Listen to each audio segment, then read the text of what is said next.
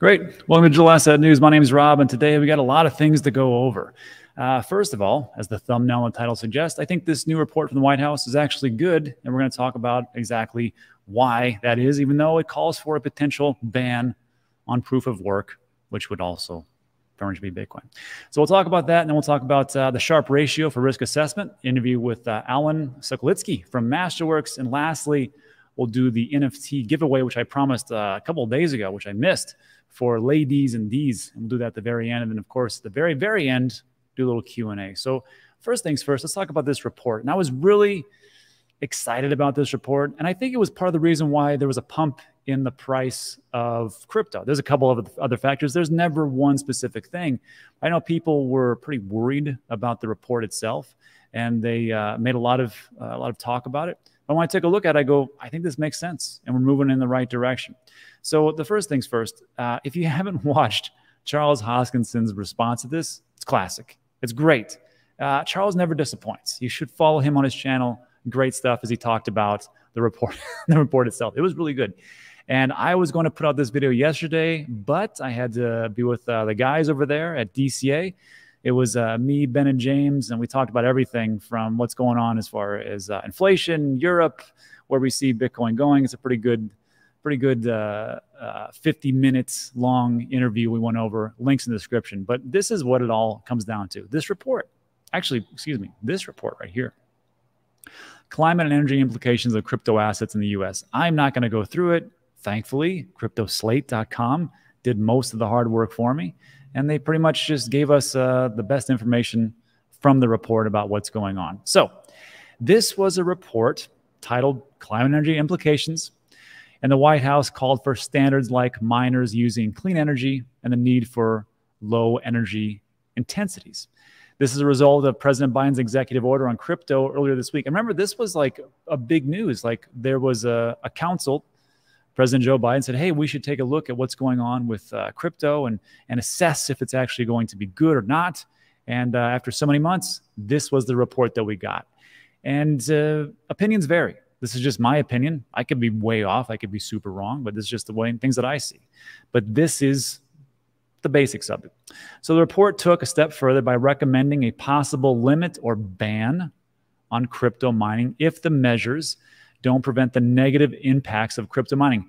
Of course, what they're talking about here is the massive amount of energy use. Some may dispute the word of the adjective of massive, but it does use a lot of energy. Let's just be honest.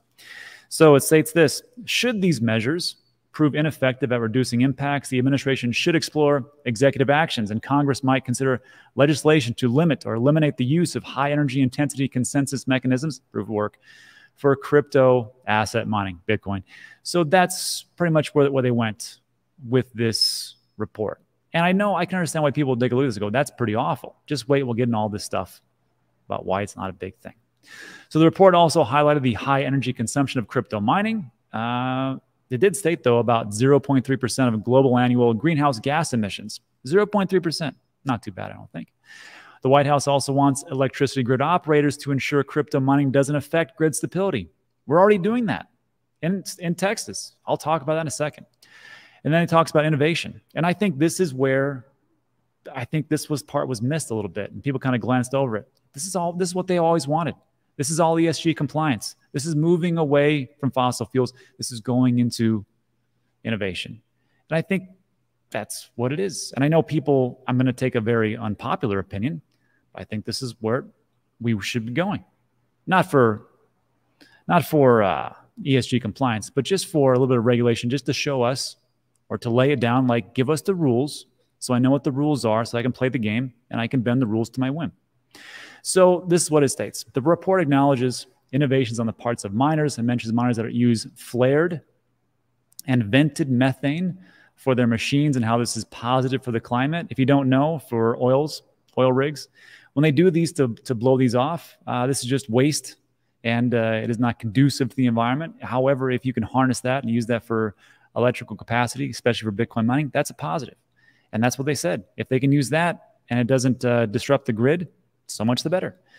And it said miners could volunteer or be required to build zero carbon energy capacity that produces more electricity than their crypto mining facility requires. What does that mean? I'll get into that. So here's what it comes down to. There's a couple of reasons why they're not going to ban Bitcoin. And I'd like to say that this isn't the primary reason, but I think it is what the primary reason is. And it comes down to this. They're making a lot of money.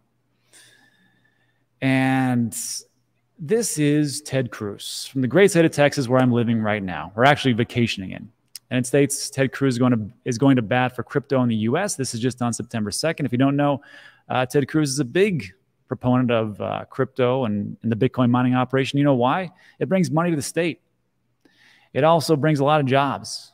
And when you're running for Senate, those are two good things, especially in this junk economy that we're going through. So if we can do that, so much the better. Now, nobody really likes sky-high electricity prices. We'll get into that in a second. He did state, I am proud to lead the fight of the crypto industry in the Senate. Texas will continue to be the center for crypto innovation. And also, if you take a look at the bigger picture, the United States is crushing it as far as for Bitcoin mining operation. This is a great chart.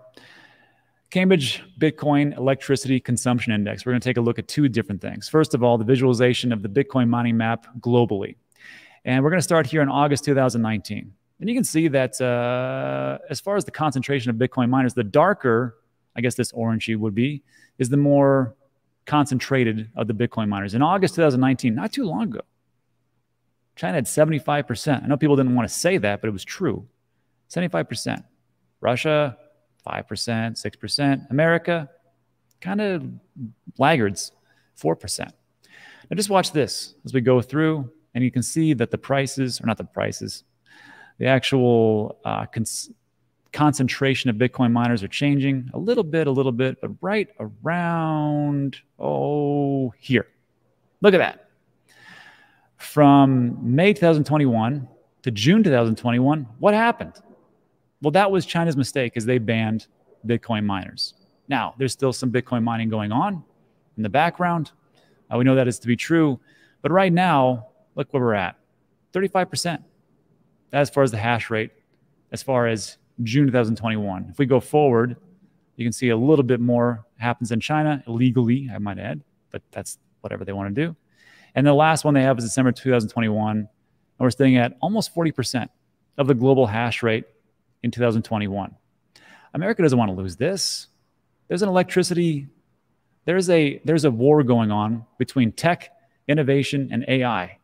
And make no mistake, it's between US and China and a couple other different countries. If they want to do away with it, so much the better. And then if we kind of drill down in different states, if we really wanted to, you know that Georgia produces 30% of the hash rate share of the US? 30%. Texas 11, Kentucky 10, New York 9.8%. And then remember when I talked about as far as the grid stability? Well, guess what? In this state, Texas and a lot of other states, they do what everybody does, I think, is they shut down. We just had a massive amount of climate, not climate change, but an increase in the temperature, 100-degree days for well over 30 days. And that put a big tax on the electrical power grid. So what did they do? They said, hey, Bitcoin miners, shut down. And they said, fine, we will do that. Not only that, they paid them to shut them down so they could stabilize the power grid. And to really delve into that, and I think this is exactly what that report talked about as far as grid stability. So if we can do that, okay. So this was an article, Bloomberg, Bitcoin miner shut as Texas power grid increases, demand increases. This is from July 11th, 2022. So miners such as Riot, Argo, and Core Scientific have come to the Lone Star State thanks to its low energy costs and liberal regulations on crypto mining.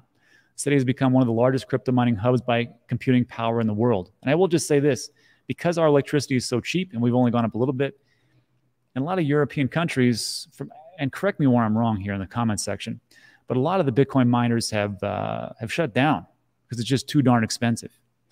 So if we take a look at it, well, what's going to happen? Well, they're going to have to shut down. The difficulty is going to drop. And then the people that actually keep the rigs on, unfortunately, that's good, or fortunately in America, that's what's going to happen. And we're going to do a lot of that Bitcoin mining.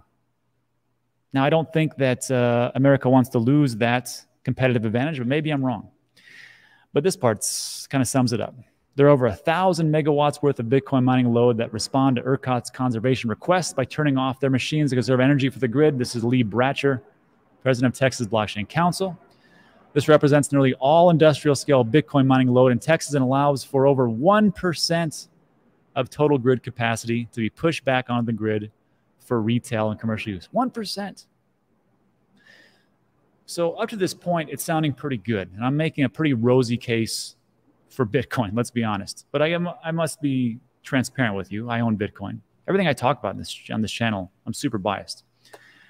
But I'm not a Bitcoin maximalist. I'm just not. And there are some problems out there that we can definitely see. So especially with what this report or this article also talks about down here.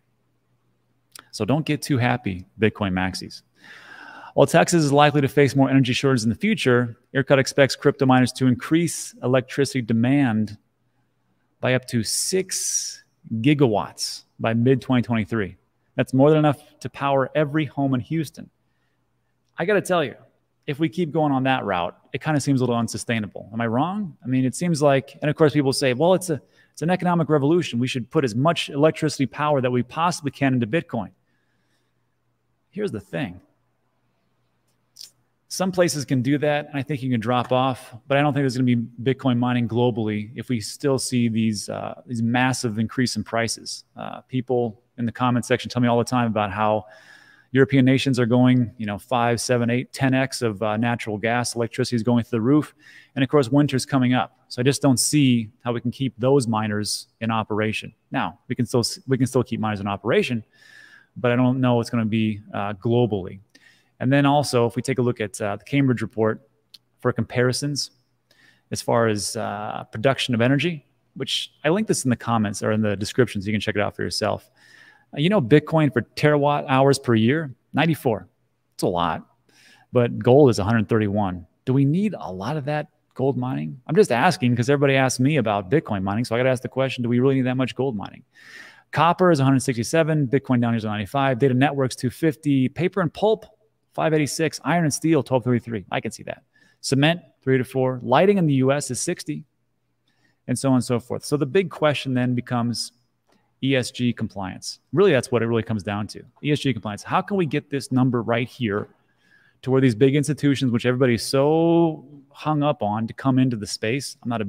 I'd like them to. It's not like I would hate them, but just remember that once the institutions come in, and the more that they come in, they're not here to, change the world. They're there to change their bank account. Really, that's what it comes down to. And of course, with ESG compliance, this is a thing that's been harped on by Kevin O'Leary, Mr. Wonderful. He talks about how, Bitcoin and the ESG compliance issue, and they should really go to renewable energy sources. And when that happens, then of course, more institutions will come in because they can put it on their balance sheet and so on and so forth. And I think it could. I mean, why couldn't, if we have an industry that's almost $500 billion just in Bitcoin alone, don't you think that they'd want to be competitive and actually be a part of this? So if they have to install, I don't know, solar panels, wind sources, and other different things to make them profitable, don't you think they would do that to move forward? And then everybody could be happy. You could have this whole narrative of ESG, all the narratives that's coming out by the White House where they want to be energy independent. I think it makes a lot of sense. And then there was also this. This was an interesting piece that I had retweeted on September 7th. It's about geothermal energy. And there's just more options. There's more options than nuclear power and solar and wind and hydro. And there's a big problem with hydroelectric power as we see more droughts coming up. But just take a listen to this and just tell me if, this could not be a part of reducing the Bitcoin or the consumption of power. And again, it's not that Bitcoin consumes so much, but if the mining operations can actually make it through these different types of power, so much the better. Then they can put it back on the grid. So just take a look, listen to this, about 2 minutes or so. Let me stop the screen. Let me share the tab so you can actually hear it. And listen to this. California is bracing for a historic heat wave. Texas is suffering through what may be the hottest summer on record. New technology in housing aims to make homes more weather resilient and more environmentally friendly. Diana Olick joins us from just outside Austin with a look at some of those technologies and how they're being implemented. Hi, Diana. Hi, Contessa. Yeah, I'm standing on top of the largest ever residential geothermal grid. Every home in this 2,000-acre development will be heated and cooled by the system, which is powered by solar. So if you just travel down below your feet, 30 to 40 feet, it's a constant temperature all year round, 72 to 74 degrees. So we want to access that because that makes the heating and cooling equipment all the more efficient.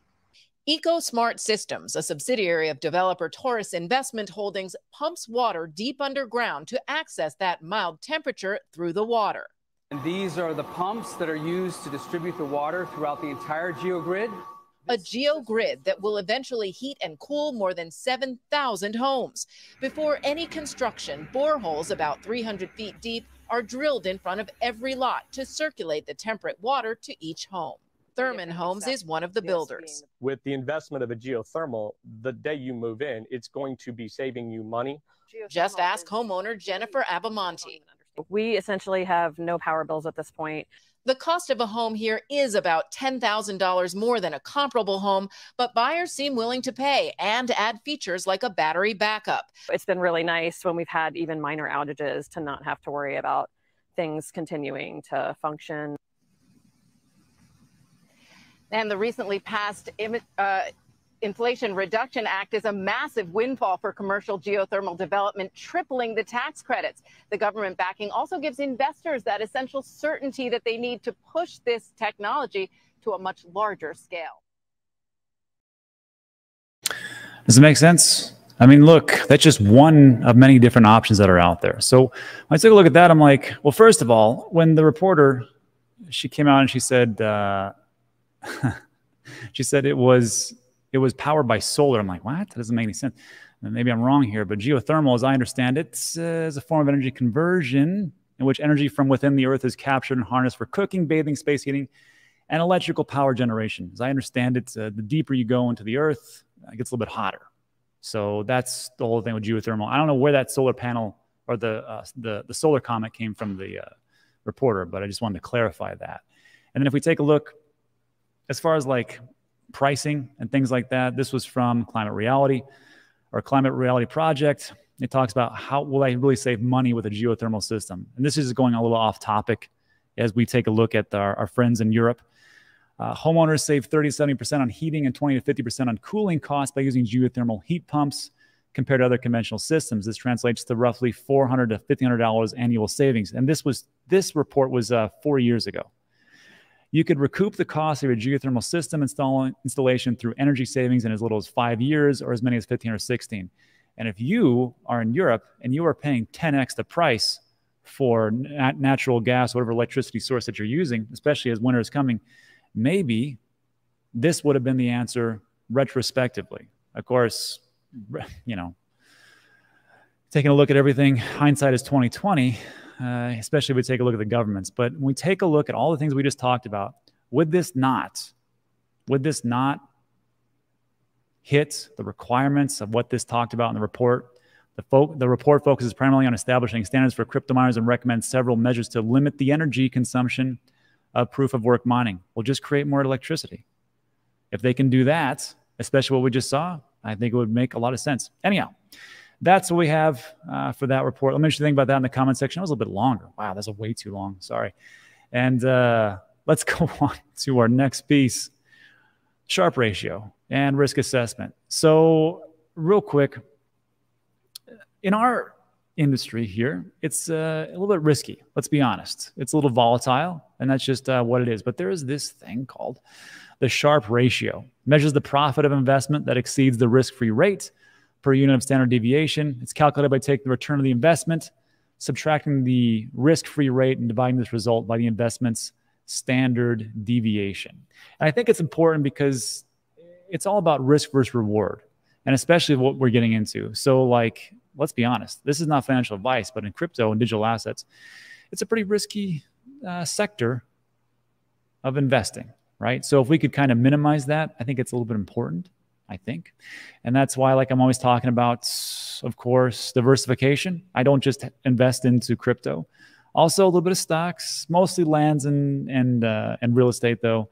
10% goes to the Amazon business. I also do staking, iTRUST Capital, and of course, yes, MasterWorks, which is a sponsor of the show.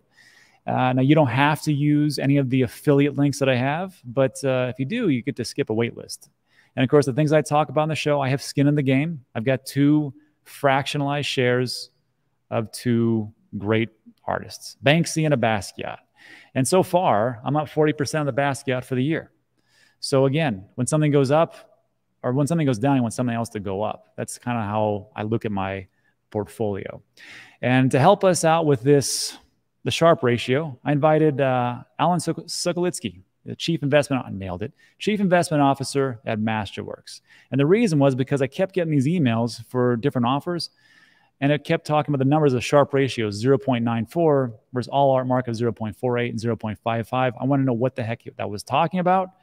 And then I wanted to talk about the performance to date, because I got to tell you right now, MasterWorks is beating traditional finance and it's crushing crypto. And then lastly, I want to talk about safety, because we've been kind of rug pulled lately in crypto. So I want to ask, what's the whole point with their securities and actually registering through with the SEC? So without further ado, this is a quick interview, about 9 minutes or so with Alan, and I'll let him explain all those things. As promised, I brought somebody in who could help us give a little more light to what's going on with MasterWorks. Alan, Chief Investment Officer, thanks for coming to the show. We appreciate it. Great. Thanks for having me. Yeah. So, Alan, I've been using MasterWorks now for 9 months or so. My first one, I picked up a Banksy, so I'm pretty happy about that. And there's another one. And I will tell you this, I know nothing about art, so I want to say thank you so much for you guys and all the information that you guys bring to the table. Yeah. It helps me tremendously. Great to hear. So yeah, the Basquiat, that's what it was. So there's a couple questions I have. First of all, I've been seeing some interesting data that you guys put out, and it looks like the risk to reward ratio, and especially in our market, we are extremely volatile, and it's important that we understand the risk to reward. So we'll talk, if you could talk about that, and also how are the metrics looking over there at MasterWorks? How are everything's growing and whatnot? And then also the big one, I think, and I get this a lot, is safety and trust. In our market, there's a bit of difficulty with that. So I want to see how we are hedging against that over there at MasterWorks. So the first one, Alan, explain to us as far as like the risk to reward, because what I saw when I saw this email, I was like, that's pretty interesting. When we had to take a look at the this offering of 0.94 versus all market 0.4 and 0.55. So what is all this? Yeah, so what we've done is we've introduced this metric for investors in the traditional world of finance, which actually is the world that I come from. That's where my career pretty much spent most of its time. There's something called a SHARPE ratio. And the SHARPE ratio, what it does is it basically measures an investment's return, or how well or how poorly it's done, relative to how much risk that investment actually had. And if you think about that, I mean, sometimes I use the following phrase. I call it, it's sort of like a measure of bang for the buck in a lot of ways, right? Okay. So it's easy to look at an investment's return, right? Did it go up or down or stay flat or whatever the case may be?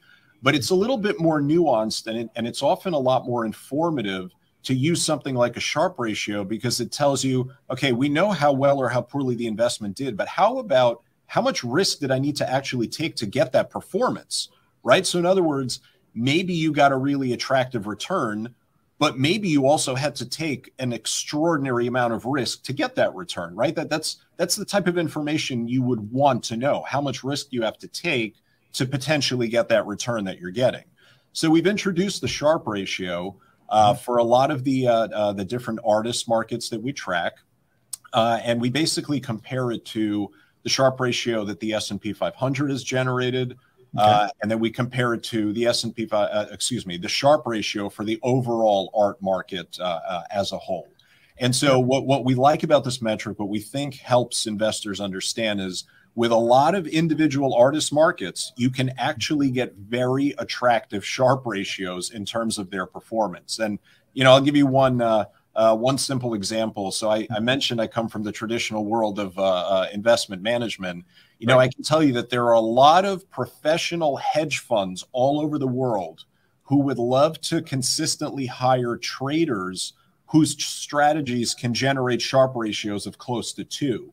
And yet, believe it or not, there are actually quite a few artist markets that have been generating Sharpe ratios of close to 2. It's just one of those interesting things where most investors probably have never even thought about a Sharpe ratio for an artist market. And so we're providing that information to say that a lot of these artist markets are actually quite attractive. I gotcha. So, and then when I took a look at this email, and I had to email Jack over there at Mass, and I said, hey, is this right? Because 0.94 seems pretty high. He's like, yeah. And he goes, we've also had one at 1.38 and I think a 1.4 somewhere on there, as opposed to also even some that are higher than that, by the way. That's insane. And then, so this is great. When I took a look at this, I had to actually reach out to you guys. So I'm glad you're here to explain it to us. Yep. So the next thing would be then is, let's talk a little bit about some metrics which show the direction of where MasterWorks is going. Because I have to tell you, there's a little piece of information I usually talk about, which is the performance. And then year to date, I got to tell you, in traditional finance and even in our market in crypto, you guys are kind of crushing it. 15% compared to the negative red numbers. So what other metrics is MasterWorks looking at as far as growth and how they're doing? Yeah, I mean, you know, the performance since we started the business and that we had the first offering close in September 2019 all the way through this June, performance has definitely been attractive. I've actually put on my old traditional investment management hat, and I've looked at the performance, not just of the asset classes that you showed there, but even more on top of that. You could look at private equity, you could look at hedge funds, you know, there are a lot of other asset classes you can add. And the truth is our performance since inception has basically eclipsed pretty much all of them. So on a performance basis, we have been doing quite well. In terms of the business itself, and I think those two things, of course, often go hand in hand, right? If we've been demonstrating since inception that we can generate attractive performance, it usually means that a lot more of the investor community is becoming interested in our business. So it's one of these things where I find that anytime I'm invited to do an interview or a presentation, I'm constantly having to look up what are our latest numbers for the amount of registered users we actually have on our platform, because those numbers are growing all the time. The latest numbers I can tell you, we now have more than 500,000 registered users on our platform. Those numbers are basically growing by the thousands. It seems like every day that goes by. At this point, we brought north of 130 paintings to the platform to make available to investors. That's totaling roughly $600 million. So basically, the business continues to chug along quite well. We're broadening our outreach. There are a lot more investors that are becoming interested in MasterWorks, and it's one of these things where we get the question sometimes, given all of the challenges that are being faced in pretty much every other asset class this year, how is that impacting your business? And my answer is, it's one of those things where if we were an asset class that was actually highly correlated to all of those other markets, then it probably would have a pretty negative impact on our business. But at the same time, I think more and more investors are starting to realize, wait, after the last several years and everything that MasterWorks has demonstrated, it actually does look like the art market is in fact not correlated to any other major asset class.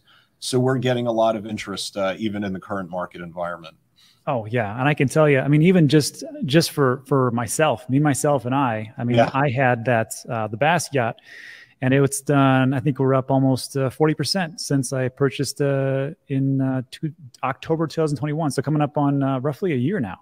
Yeah. So not too shabby. And then, I mean, just like what you talked about, if we're going to talk about portfolio and balance, I mean, it really just comes down to the balance. When something goes down, you want something else to go up, and vice versa.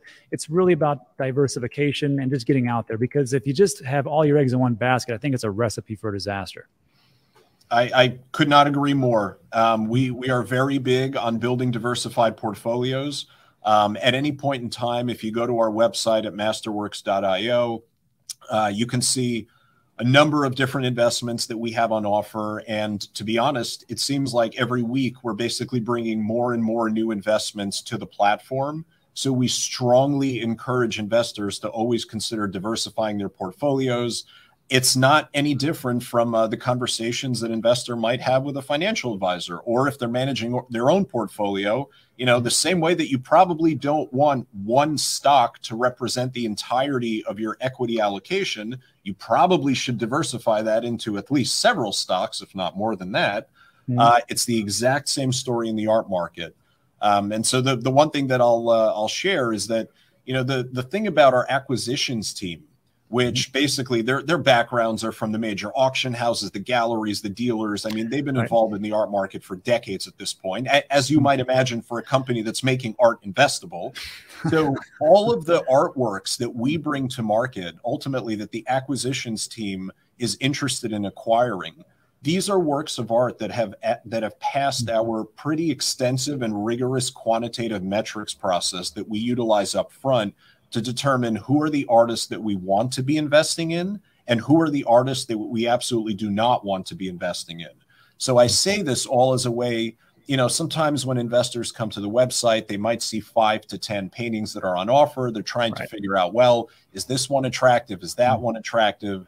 Everything I just said is basically my attempt at saying any painting that makes it through our screening process and onto the platform is by definition for us should be an attractive investment opportunity. Gotcha. And then just to bring it home, this is not a get rich quick overnight type of thing. We're talking about holding on to these fractionalized shares of these fine art pieces for quite some time. But that's really what it comes down to, right? Yep. It's definitely not an overnight get rich quick scheme. It's probably the farthest thing from that. The anticipated holding period for any of the paintings that we make available is, let's say, roughly 3 to 7 years. And so this is a multi-year hold. We always are very upfront and clear about that to investors. And it's one of these things where, you know, the performance that we've been generating and the performance of the art market overall, it is quite attractive. And so it's one of these things where you have to realize, if you're interested in having that type of performance, you have to be fully aware going in that this is something you're going to have to give a few years to.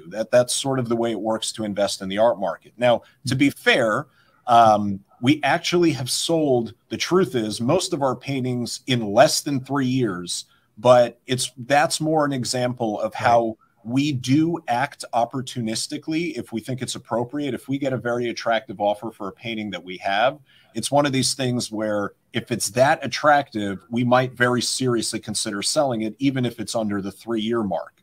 But once again, I want to emphasize the typical hold period is 3 to 7 years, and we want to make sure that our investors are fully aware of that going in. Right. You know what? Well, you're preaching to the choir, because on this channel we talk a lot about this. It's a buy and hold. It's a dollar cost average. It's the long haul. If you're here for 6 months, it's going to be very difficult. If you have a 3, 5, 10-year time horizon, things tend to work out with a little bit of time. Yeah, I often like to use the phrase, it's about time in the market, not timing the market. Right now, everybody, I guarantee you, everybody who is watching this video is laughing, because I say that all the time on this channel. Oh, really? Okay. Yeah, perfect. So you know what? So we've reached on some pretty good subjects. Let's talk about the last one. And I think this is probably the most important: safety and trust. Yeah. In our market, we've had a lot of different issues that have come up. We've had a lot of rug pulls, a lot of insolvency. So with MASTERWORKS, how do we keep this safe, and why should we trust MASTERWORKS? Yeah, I mean, you know what I would say is, in all honesty, the art market historically has not always been the most transparent. That's just sort of a statement of fact. And when we started the business and we were trying to figure out what's the best way that we can offer paintings for investors, we ultimately decided to take the securitization route, which meant filing every one of our paintings as an offering with the SEC. Now, the reason that we chose to do this is precisely because it would bring an extraordinary amount of transparency to a market that, as I just said, has not historically always been known for having the most amount of transparency. And so every one of our offerings, literally every one, if you go on our website, there is a link to the SEC filing on the SEC's website. And I often like to joke, if you want to become an expert on any particular artist or particular painting by an artist, go to that SEC filing that we have for that particular painting or that artist, and you will get 100-some-odd page document giving you an extensive background on that artist, on that painting. It'll give you provenance information, which means who owned it before us, who owned it before that person. We are trying to bring an extraordinary amount of transparency to this market, and we think that ultimately that helps. It goes a long way to build trust with our investors. Excellent. Alan, I can't thank you enough for coming on to explain these things. This is important for the investor, the people out there. Now, this is not financial advice. This is just basic information, just passing along. Yep. But if you're looking for more information, there is a link in the description. Looks just like this. And we can go over everything that we just talked about. And also we did a deep dive and also a affiliate link that could take you right to MasterWorks. So, Alan, thanks so much for stopping by, my friend. Well, we appreciate it. Thanks so much for having me. Talk soon. All right. So thanks again, Alan, for stopping by. I do appreciate it. And I'll answer everybody's questions in the Q&A. I see a lot of spicy things coming up. And that will do it for that piece. And now let's do a giveaway. I think this is everybody's favorite part. So a couple of days ago, I think it was, we had the team from D's and Ladies come on for the NFT project. And I said, hey, if you guys would be so kind to go to this tweet and do 3 things. Follow News Asset, follow D's NFT, and retweet the tweet itself, and then we'll draw some winners. I forgot to do that yesterday, well, because I was on the DCA show. So let's do it right now, huh? And to make sure this is fair, we'll use Twitter Picker. And just so you know that the floor right now for this NFT project, you're looking at 0.08 ETH, which is about 120, 150 bucks, somewhere around there.